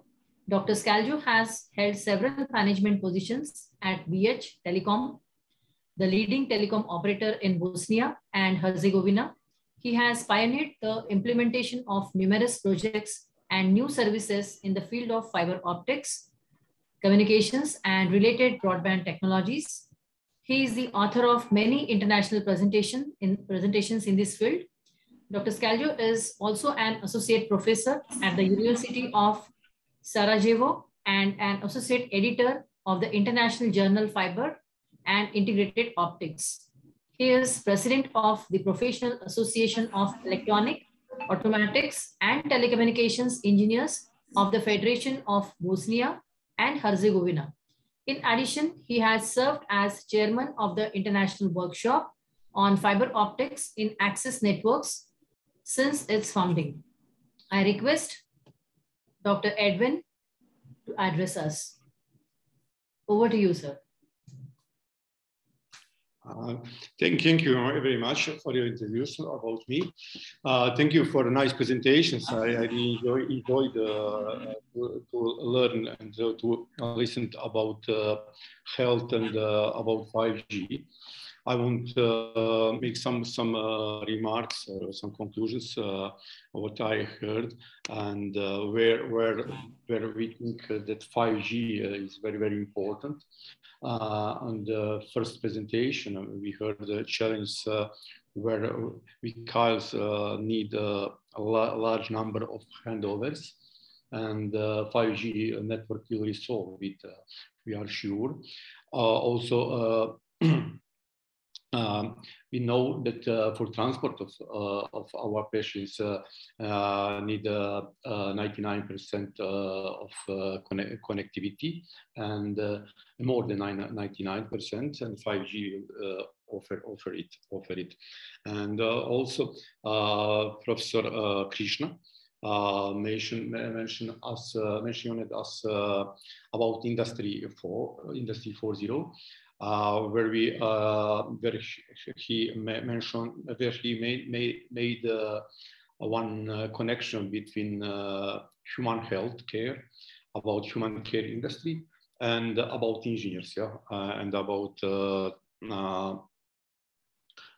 again about high-speed network and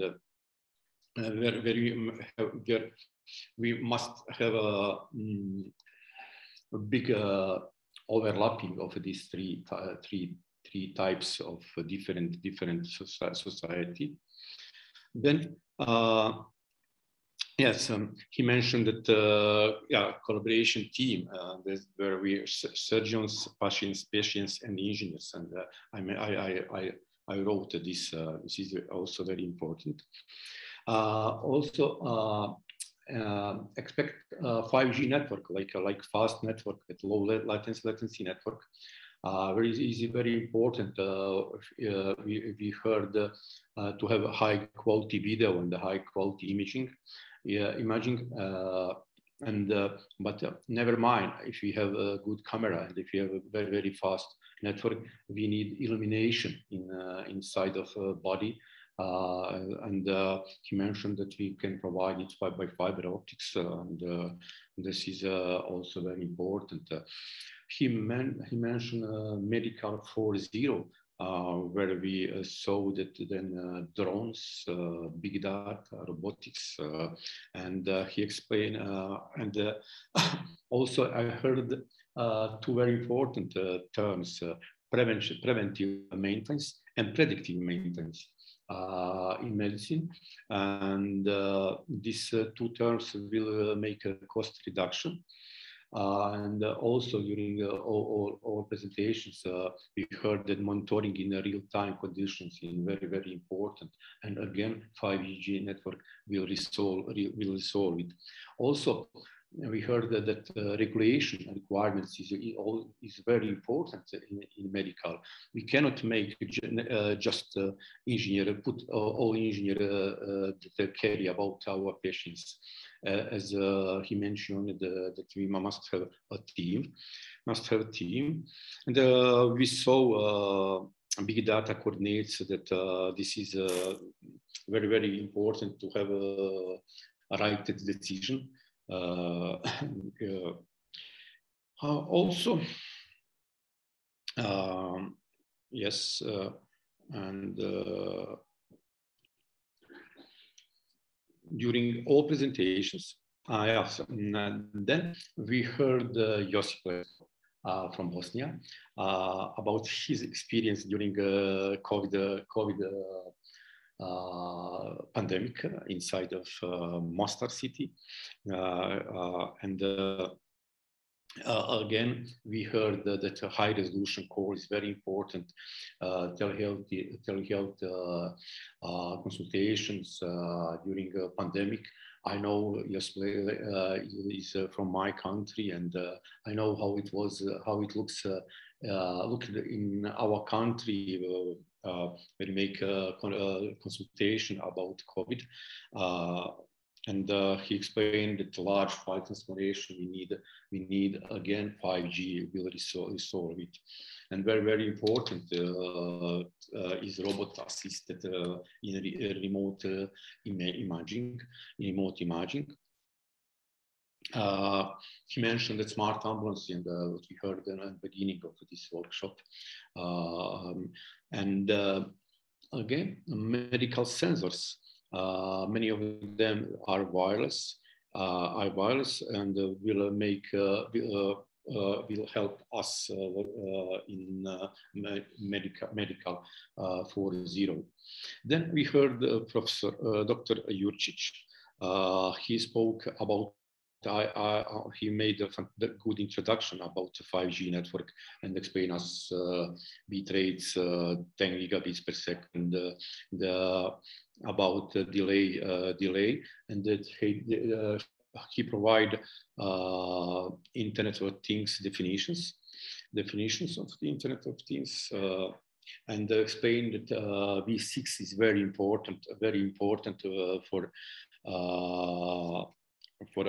IoT, big rollout in IoT is we cannot imagine without IPv6. Also, she provides many facts about IoT,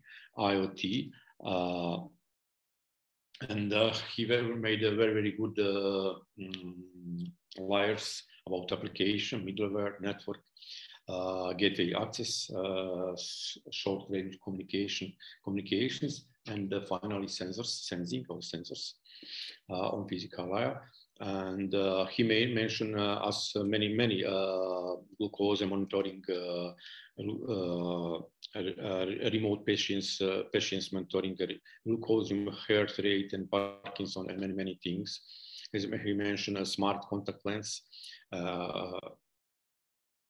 And we saw from all presentation, also we had a very good presentation from Professor Imran, also speak about COVID-19.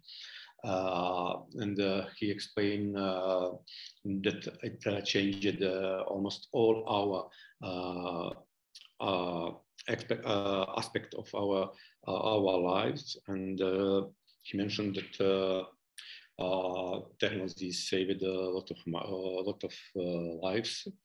He provide us a challenge of smart technologies, privacy bias, QR code challenge, and internet quality. I mentioned from the last that he found that Spanish flu was discovered 15 years after appearing. But COVID was discovered in weeks after appeared. It was very interesting. In any case, I can conclude my speak that I can conclude that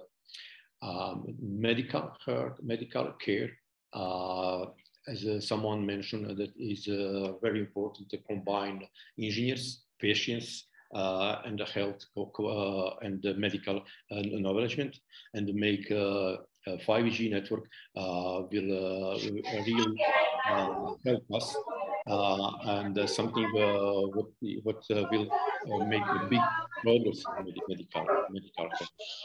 So thank you for all speakers. I enjoyed really.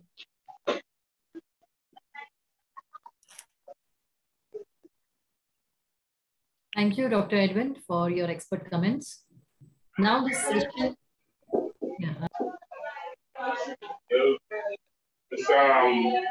Join full.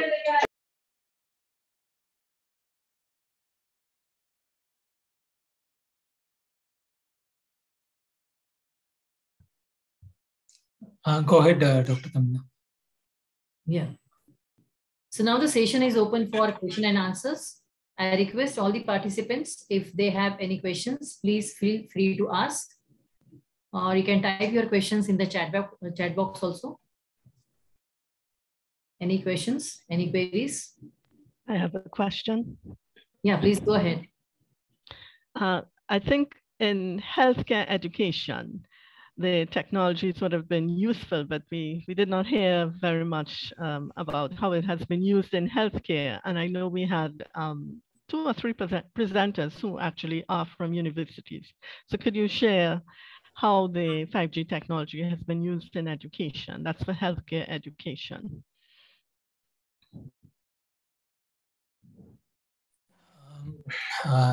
Dr. Deborah, from an industry perspective, I'll tell you how we coordinated with the universities during this COVID using this 5G.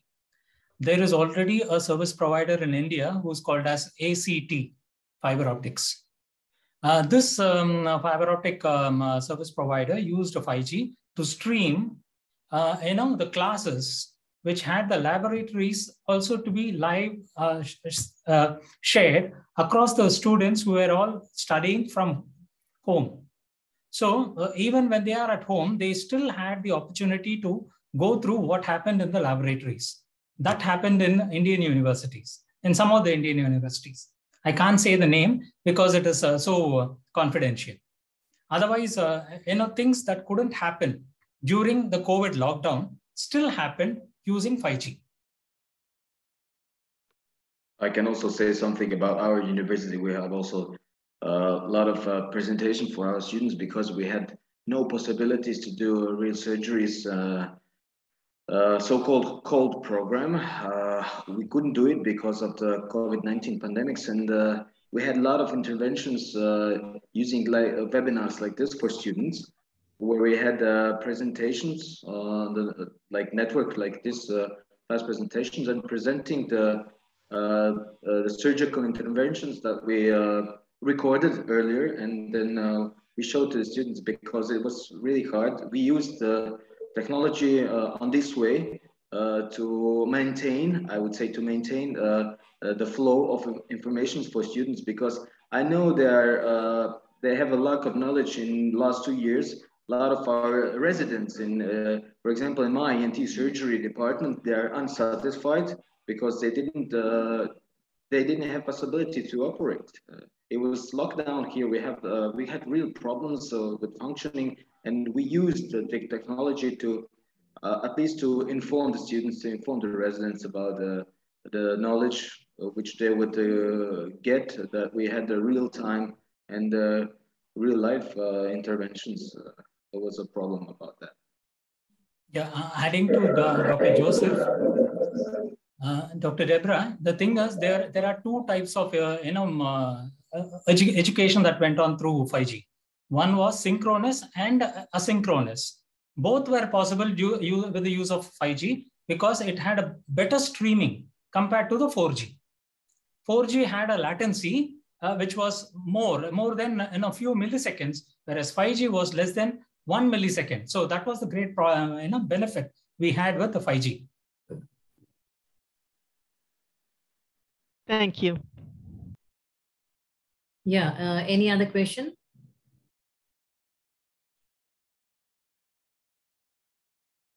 There was a question in the chat, and I'm seeing one of my students' hands is raised, Derek Rose, and another of my students asked whether or not your students were able to actually interact with the 5G technology.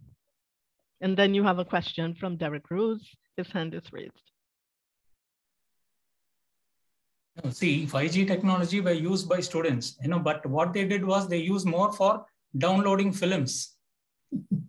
Okay, rather than the real use of education that happened, because the stretch was there during that COVID time, and not all service providers, mobile service providers, did 5G technology transmission. That is why I said about ACT gave, whereas even Jio came up to 5G, the Reliance group, but other service providers did not come.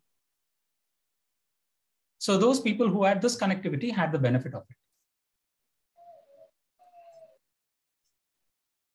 I mean, from our university, I mean, in Turkey, I mean, the students who want to interact with us, actually, they could open their video and interact and talk with us.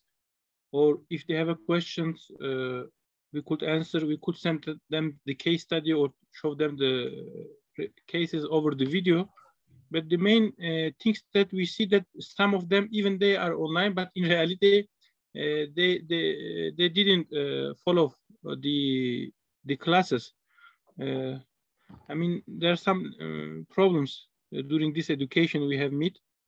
So I think the face-to-face education may be more beneficial from our university. I mean, the interaction is a problem. Some of them they want, but some they don't want. I mean, just they close their camera because they say they don't have enough the internet. And yes, that's my question. Okay. 5G is just being evolving, Deborah. Not every country or every geography has this benefit of 5G. We are all spread up to 3G, 4G only. 5G is evolving. 5G is only with few people. Okay. I think you have one last question from Derek Rose. His hand is raised. Derek, you can go ahead.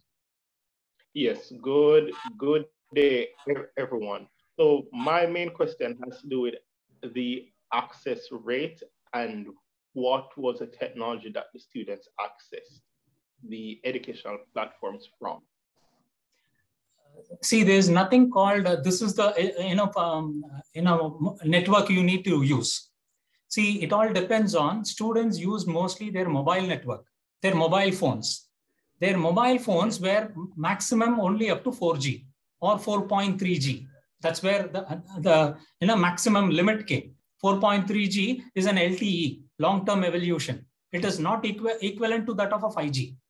Okay, 5G has better latency, cost, availability, better use of a battery, and all those stuff happen. And you have 10 Gbps. Within a second, you have 10 gigabytes per second of transfer. That was not possible with 4G. So 4G was the best opportunity available to them. They used it. That had a problem of streaming. So what they had is, better than having a synchronous learning, they all went with asynchronous learning.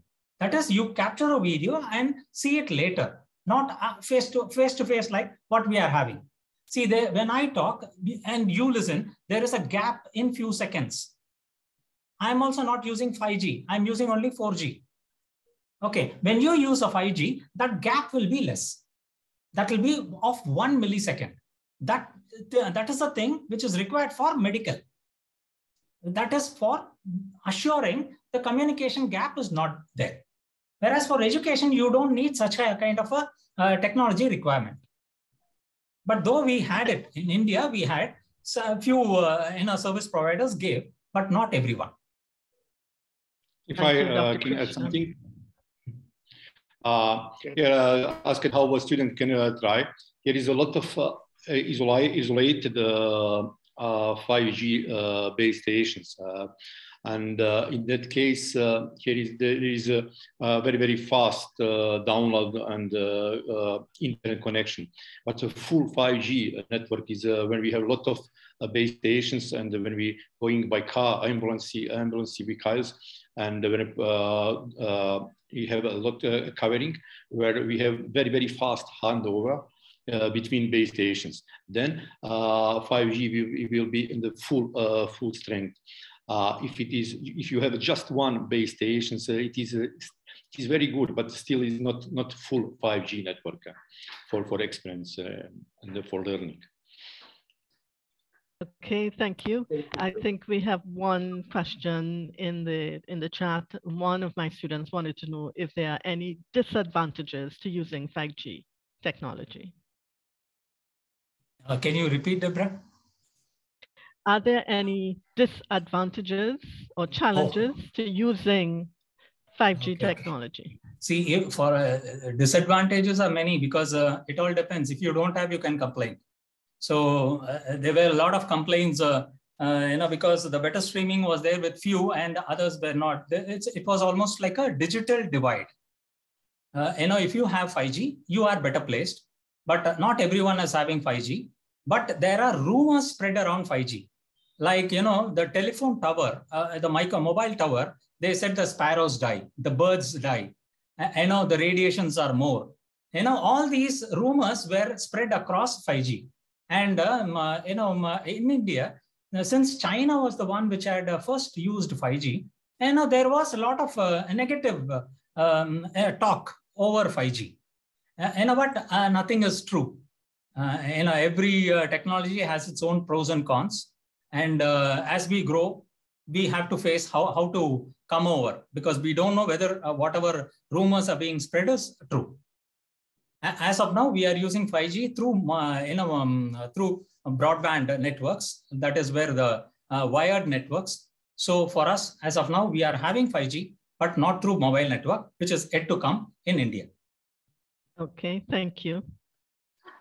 An interesting question. And I can now mention that here is one problem. For example, there is no terrestrial TV because overlapping of 5G spectrum. And we lost TV broadcasting, for example, one disadvantages. And now we have just digital TV, for example. And here is probably many disadvantages, but much more there are much more advantages. Yeah. And always we are focused on advantages and about health impact of human body. And we have to know that the spectrum of 5G can make impact on human body just like warming to make more temperature for our body. And if we keep several meters far from base stations, we will not have problems with warming of our body. Also, we have to know that 5G spectrum cannot destroy molecules or atoms or DNA. It is impossible because it must be ultraviolet radiation and much more higher spectrum than this. So here is much more advantages, as we saw almost all problems with IoT and application of IoT. For example, today we saw in health will be resolved or is resolved by 5G network. So.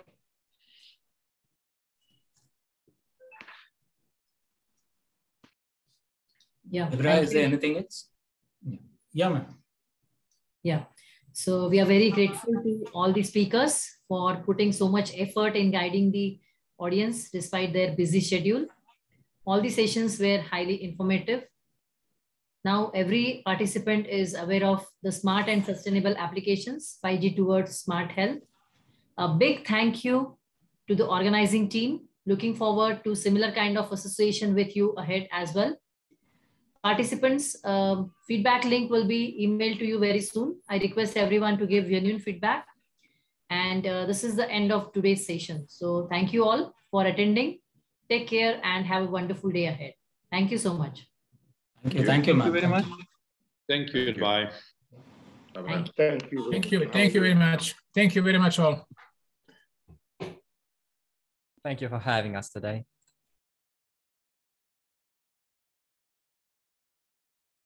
Best regards to all of you. Bye-bye. Thank you, Igor. Thank you, Joseph.